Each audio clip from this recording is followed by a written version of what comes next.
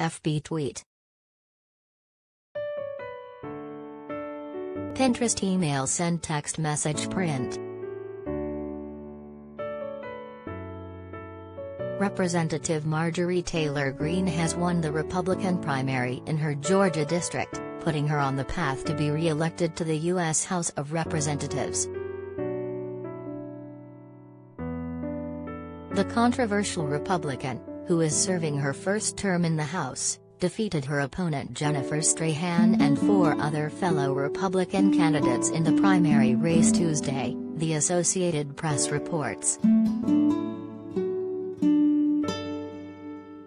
Sending me back to Washington will send a message to the blood-sucking establishment. It is we who will set the policy agenda for the next decade and not them, 47-year-old Greene said in her victory speech, per the outlet. We're going to start speaking the truth more forcefully and more loudly than ever before. Among other subjects she touched upon in her remarks after the win included calling for the impeachment of President Joe Biden and her opposition to mask and vaccine mandates, as well as mourning the cruel and illegal treatment of many nonviolent January 6 protesters, per the Associated Press.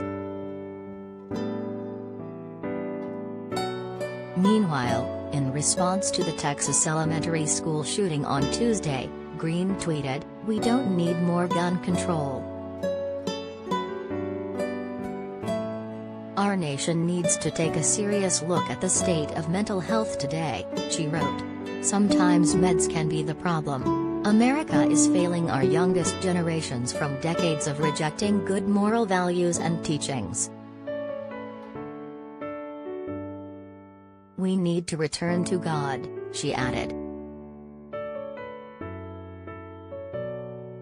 There was a chance that Greene's name would have been removed from the primary ballot after a group of voters in her district argued she should be disqualified from running for office, due to her support of those who stormed the U.S. Capitol on January 6, 2021, and her objection to the Electoral College results that indicated Biden won the presidency over Donald Trump.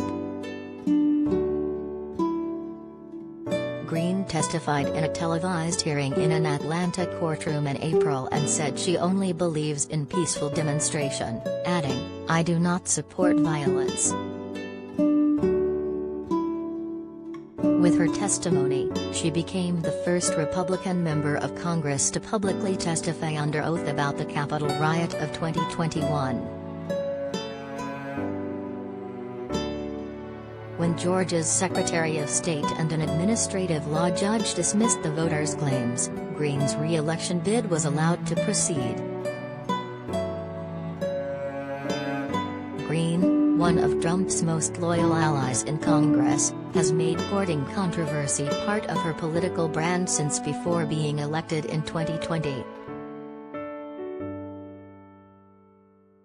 The former president backed Greene for re-election with an endorsement in April. "She doesn't back down, she doesn't give up, and she has always been with Trump," he said in a statement. "She loves our country and MAGA, its greatest ever political movement. Marjorie is running for re-election to Congress, and has my complete and total endorsement." In a campaign ad posted to her Facebook page, Greene said Biden, House Speaker Nancy Pelosi and other communist Democrats hate America, hate God, hate our farmers and hate you. Shortly after she began her first term in Congress, Greene was stripped of her committee assignments in February 2021 in an unusual show of disapproval for her past support of conspiracy theories, violent rhetoric and other controversial behavior. She amassed massive fines for not wearing a face mask on the floor of the House of Representatives, breaking a House rule put in place for pandemic safety. In October 2021, Greene got into a verbal sparring match with fellow Republican Liz Cheney on the House floor. In In April, she threw U.S. senators pro-pedophile for their support of Biden's historic Supreme Court nominee, Judge Ketanji Brown Jackson. Greene even engaged in a days-long feud with Jimmy Kimmel after he made a joke about her on his talk show. By Aaron Parsley.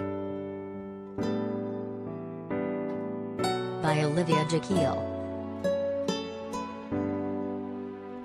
By Shafiq Najib at Shafiq Najib.